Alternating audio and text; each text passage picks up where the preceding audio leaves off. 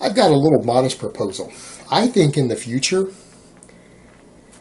when you have a group in Congress and the Senate who can't come up with a balanced budget, they can't balance the budget, we should automatically, we as the taxpayers need to vote this in, they should automatically all be executed. All their families executed as a form of revolution. Since they can't handle budget our money correctly, and they can't come up with a budget, or any year in which they do not balance the budget, in which we're already $20 trillion in debt. We can't borrow any more money. That's it. If they want to borrow a single penny to pay for anything, if they can't balance the budget, if they go over it by 1 penny, execute all of their offspring, all their children, grandchildren, great-grandchildren, wipe their entire family line out as punishment. You do that one time, and then we hold emergency. Treason is the highest crime under federal law. It either has a life in prison or you're executed for it. Why are these people still sitting here as the police chiefs? Why are they sitting as the mayors? Why are they sitting on the city councils of these cities? No, you arrest and execute the police chiefs for treason. You are aiding and abetting foreign invaders. You are giving safe passage to foreign invaders. That's treason. It's punishable by death under federal law. You round up those police chiefs, you round up their mayors, you charge them with treason, you execute them. Why haven't we gathered up all the Saudi Arabian nationals in this country? We did it with Japan. We took away everyone's basic rights. We can't claim that people have rights when they're the enemy, or you think they're the enemy. What did we do to the Japanese Americans who were born here of Japanese descent? We put them all in internment camps just for being the children of people from Japan who had no sympathies with that country. We just needed to watch them. We put them into camps. Well, we know Saudi Arabia is the enemy. We know they're the enemy. Why aren't we doing something about their nationals in our country? Why aren't we putting them into camps or shipping them back, deporting them, putting them into camps, doing something about them? We should have seized all Saudi Arabian assets in this country, declared war on Saudi Arabia, rounded up every one of their citizens living in our country and executed them on public television, and then fired multiple nuclear warheads at that country. We should have destroyed them. We should have literally wiped that goddamn country off the map. They should have gotten nukes, and we should have executed every single citizen of their country sitting in our country and seized all of their assets. We did it before with Hiroshima and Nagasaki, and I think that was the right choice then, and I think it's the right choice now to do. We're the type of people, we're not even going to give you a clean death. We are the type of people that would be like, hey, fuck this Haji. I'm going to shoot him in the gut at 300 yards and let him bleed out for a little while. And then when he's too weak to fight back, me and my friends are going to go pick him up and have a little fun with him and make him fucking talk before we feed him to the pigs. That's Texas. Even worse, we're really serious about revenge here. We're the type of people that we will just tell Obama, fuck you, you're a Muslim and a terrorist yourself. We're not going to listen to you. They just attacked us here and we manufacture all of your nukes. We already have our own Air Force and Navy. We're just going to go over and start nuking the Middle East. Fuck them. We're just going to go over to the Middle East and start nuking them ourselves. We'll probably start with Mecca. And then, again, Texas being Texas, when the outrage in the Muslim world goes up, any city that we see burning a Texas flag will probably nuke them too. Texas doesn't need your oil. We don't care if the entire Middle East burns. In fact, if it does, we can charge more for our oil. We have enough oil in our reserves right now in Texas to run the entire United States for 5 years. We could just charge more. So it's actually kind of in our best interest for the whole Middle East to burn. I think when you see a woman in a hijab, I think that represents the woman who says, you know what, I'm not going to conform to your way of life.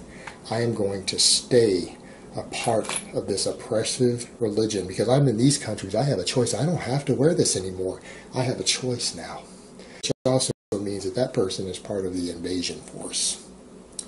So when I see that woman walking by wearing her hijab, texting, ignoring the person there on the ground while wearing a symbol that says, I will not conform to your society and your way of life. I am okay with being oppressed because that's my path to paradise. That's your potential terrorist. That's what that is. That is a terrorist factory. And I'm just going to call it like it is. She's a terrorist factory. That's what her womb is, because she's going to raise her children in a belief not to conform to this way of life. I think what she's texting is Allahu Akbar. Allahu Akbar. Another sword has been put through the heart of an infidel. That's probably what she's texting. To live among us, but not be one of us. And to raise your children to kill the infidel. That's what that symbol on her head means, and that's what her actions walking by show. That, my friends, is the enemy in a war, right there in that photo. That's fine, but these people committed multiple felonies here. There's felonies involved. These people need to be in prison. That's where this little terrorist belongs. That's where he belongs. Belongs in prison, or he belongs in the hands of military intelligence, where they can waterboard him for a couple of years and find out who all his other connections are. We have every right to kill them. Their lives belong to us the moment they cross that border, to do with as we please from a legal perspective. They are in our country illegally. If we want to shoot them in the head, we can do that. It's beautiful. And that's exactly what we should do to the ones we catch who can't work. They're not capable of working that 10 years, then fine, just get rid of them. You know, 9mm bullet to the head in a ditch, problem solved. We could let them pick between execution or 10 years indentured servitude. We could put collars around their neck with a little small explosive device. If they try to take the collar off, run too far from a sensor, or if they try to rebel or become aggressive, you give the wardens the ability to press the button and detonate it. Screw them. We're clearly the superior ones, and they're only trying to denigrate us because they're scared of us. Maybe we need to just get rid of all of them. And like I said, we could arguably justify using the other first world countries that are out there. There are countries that if you're caught inside their country illegally, they execute you. Okay? We could get away with that if we put up a memo 30 days ahead of time. In English, Spanish, several other languages, letting them know they got 30 days to vacate the country. We might have to start looking at cost-effective options. We might have to start going, well, a 30-cent bullet's a lot cheaper than a train ride. Let me understand this correctly. Instead of fixing the problem, you're going to put them in prison so that we can pay billions and billions of dollars more to incarcerate them instead of executing them. Why aren't they doing their jobs? Why is this a criminal justice issue at all? These are foreign invaders. You kill them. It's very simple. This is a military matter, not a civilian criminal justice matter. This is insanity, and it's not fixing the problem. You know what? Our illegal immigration problem will go away real fast the second you treat them like what they are, foreign invaders. Treason is punishable by death. So yeah, I think we do need to crack down on this, and I think anyone that's convicted of voter fraud, when Trump starts his investigation, I think they should get treason charges, death penalty, public executions. You want to stop this voter fraud, that's how you stop it. You execute these people on national television. I'm sorry, we need to treat voter fraud the same way. How is that any different? That's trying to completely undermine the election process, the democratic process in a free country. I think that should be punishable by death, and that would include this woman. So people are saying it's too harsh. No, I think it's too harsh that the American citizens got to pay for her for 8 years. She's not even one of our citizens. I say they put a bullet in her head on national television and set an example. Put a bullet in her head and then fling her body over the wall with a catapult back over to Mexico for them to deal with. I think that would be fair.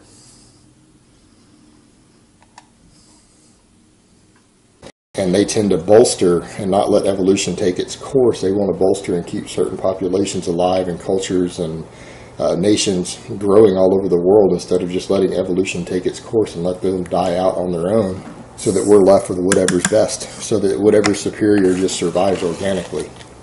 Vaccinations, food, foreign aid, all of these things for populations that are only that contribute nothing to the human cause at all. Okay, how can we cut the population in half in this region over here? How do we do it humanely, at least? You know, we don't want to just come in and drop mustard bombs, but how can we do it humanely? And they're not doing anything. These populations are growing rapidly in the third world.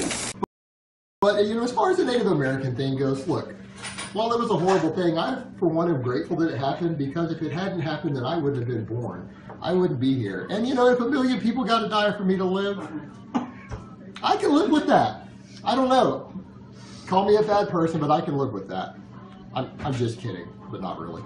All right, so let's try this pie. All right, we have to exterminate social justice warriors and leftist ideology in our society. We have to make them scared to speak. And the moment anyone tries to disarm these protesters, you are the enemy. I don't care if they're the enemy. The moment you want to disarm them, you become the enemy of the Constitution and the enemy of the Second Amendment, and I think you should be executed for it. I think everyone who is anti-Second Amendment is a traitor to this country. I think they should be tried for treason and executed for it. I have worked as a mercenary in the past abroad. I actually know something about advanced interrogation techniques. I used to do snatch and grabs and interrogate people out in the field as a contractor years ago. And I'm not going to go into the details, but yes, I have killed armed men in my life. Because I know that you can't provide security that has the same level of training that I have. And for those who don't understand, I trained at the farm at Langley. Anyone who knows what that is knows what that means. No, I don't talk about my past because I used to work in intelligence. I worked in intelligence until I cracked under the stress from the PTSD, and then they terminated me and told me that if I ever talked about specifically what I did, that I would spend the rest of my life in prison. You think killing people's fucking funny? Well, I can tell you that everyone I know who's ever killed anybody, myself included, from the moment you kill your first person, you're pretty well fucked in the head for the rest of your life. I still have nightmares about the first time I killed somebody. I still remember his brains fucking blowing out everywhere, and that shit is shit that I see in my dreams still to this day. So, those of you who don't believe any of this, that's okay. I really don't give a fuck. I'm still telling my story. This is what it is, and if you don't believe me, fuck you. Go fuck yourself. I don't care. For all these guys who are veterans who are standing there still screaming about your valor, stolen valor, after what I just told you, that sounds like I'm stealing any of your valor, you know what? Fuck you, kid. And go fuck yourself. I don't really care what you think. But I will tell you this. If you decide that you're going to come confront me physically about it, you better not be a fucking pog. You better be a stone cold killer. If you come at me aggressively, voice raised, negative body language as someone who I know is a trained killer. Because I don't flinch anymore when I hear a rifle round come by my head. When I hear that whoop and that snap of that sonic boom, I haven't flinched in 20 years from that shit. I got over that a long time ago. So if you come at me, I want you to know, son, it's not going to be me who goes in the ground. And because I've previously had security clearance and I have a completely clean criminal record, I have never been arrested, I've never gotten a speeding ticket on record, nothing like that. For me, it's easy to pass. In fact, I qualify for Class 3 weapons easily. I can pass the background checks to get suppressors, short-barreled shotguns, fully automatic weapons. I have no trouble qualifying for these things legally. And I just want to let all these people know, and the supplement industry know, you guys forget, I moved back to Texas, motherfuckers. Bring it. I will fucking end you. Legally. No laws broken. This whole industry is a farce, and you know what? No one is going to intimidate me or threaten me into stopping. And those who think that they are, fucking bring it. And it's so weird that people bring this up because do they live in some world where they think it's illegal to shoot someone just because they're unarmed? So this idea of, oh, you can't shoot someone because they're unarmed is absurd, it's illogical, and it's flat fucking stupid.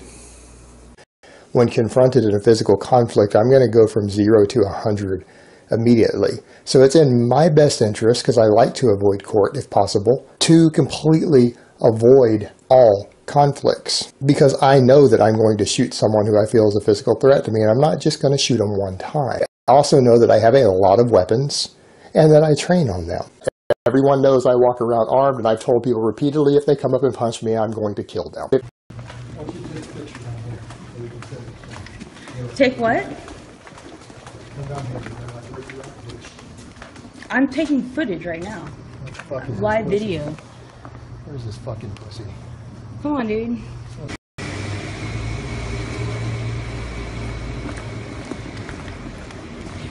I don't think we're gonna find our puss.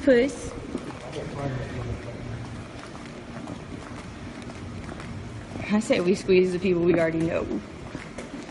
Fuck it. Said that he would be right here in 20 minutes. Right Here here. I am. See, that was the camera angle. Nowhere to be seen. Maybe they parked over here. But I didn't even come out with a rifle. Look, I don't have a rifle. All I have is a pistol. Where's this fucking pussy? What's he fucking scared of? He's got a pistol. He's got a pistol. He showed it. That's all I got. I got a pistol, and I didn't put my armor back on. I didn't put a rifle on. Pussy ass stalkers. Dude, every one of these people who talk shit about me on the internet are pussy as fuck, and they're not real. They're not real. I came out here when the dude said he would be here, ready to blow his fucking brains out. Blow his motherfucking brains out, legally, because he's stalking. I wouldn't do a day in jail for it. You know, and just like I had a rumor come down to me, probably a joke that, you know, some group 4chan had hired a street gang to kill me. They put a hit out on me. I'll be more than happy to kill those people when they show up. They might be biting off more than they can chew. Because all I do is make ammo and shoot guns all day. Not exactly the type of person you're going to try to do a drive-by on. That's how you get some gang control. Contract it out. Those street gangs will be gone in no time flat, especially if you put $500 a head on them. There'll be plenty of people who'll be more than happy to make $10,000, $20,000 a piece. A real conflict with me would go terribly. Because unlike little boys, I'm a goddamn warrior. I don't fight with my fists. You know why? Because I'm a real man. I wouldn't do that. Real men kill predators. They kill rapists. They kill pedophiles. I am trained in knife fighting. Not like you guys are thinking of Kung Fu knife fighting, but actually real fighting with a knife. I am trained in them, but the purpose of a knife, of any training that I have, is twofold. One, to dispatch unarmed attackers. So hand-to-hand combat to give you an advantage against someone who's unarmed, and basically to kill people quietly. If you've got to defend yourself, this is still better than a bare hand. People are like, what are you going to do with an ink pen? What are you going to do with an ink pen? You get someone trying to grapple you, if you can grab their head and drive it up into here, into the throat, you can put this through someone's brain stem if you know how to do it correctly. Same thing, you can get this into someone's eye. Alright, again, you jab an attacker in the eye with this, and you fight with everything that you have, they're going to back off. They're not going to want anything to do with you. No, Callie is scum. He is scum of the earth. He is the lowest piece of shit walking the face of this earth. And I'm going to be honest with you, Callie. You might not ever want to fucking come near me right now. You might want to forget about doing that because you've threatened me. I can legally do whatever the hell it takes to stop you now.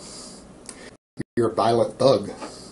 Been in prison for violent felony. Nobody cares about you here. If you die, nobody cares. No, man. Callie's not a good person.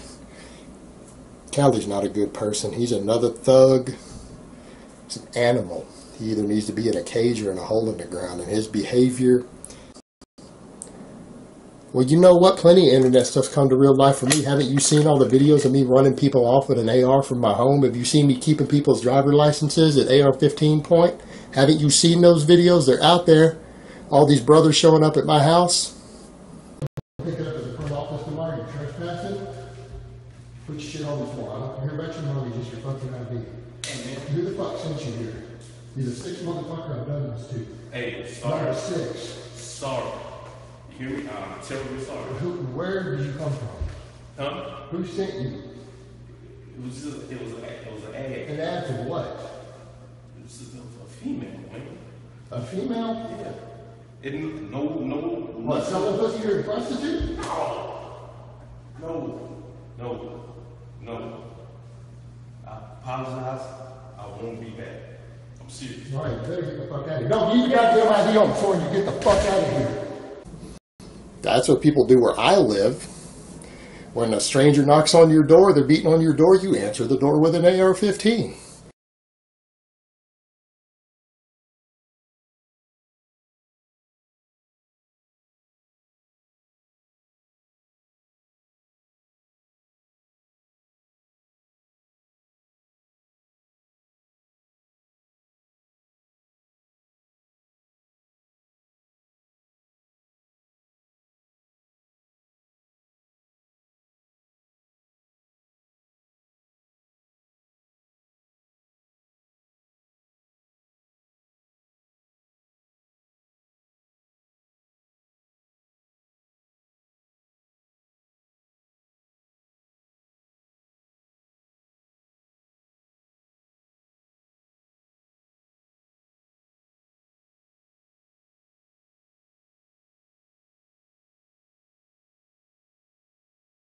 Let's reiterate the things he sued me over. What did Lane sue me over? Stuff that was all true. But I lived in another country with a different set of free speech laws. See, I live in Texas now. You pull that crap here that you pulled over there for me telling the truth, I will own every last bit of everything you have left, and anything you were going to leave to your children will be mine. It'll be mine, Lane. Pull that crap again. Pull it again. Do it. I would really like that money. Come on. I could put it to real good use harassing you. Over a decade ago, when I was rethinking some aspects of my life, I had a shotgun barrel in my mouth and had to sit there and weigh out if I was going to pull the trigger or not. So yeah, I'm a little bit fucked up. I'm a little bit crazy. No matter how crazy you guys think I am, and some of you may think I'm crazy, and you know what, that's okay. I am a little bit crazy. I don't deny that. It's not like I'm in denial of the fact. So what? What's wrong with being a little bit crazy? Okay, because I'm at this level crazy right here. That's about 3 levels above where I'm at. I'm a little crazy. I admit that. I understand that, though. There's a difference between knowing you're a little crazy and not knowing that you're crazy.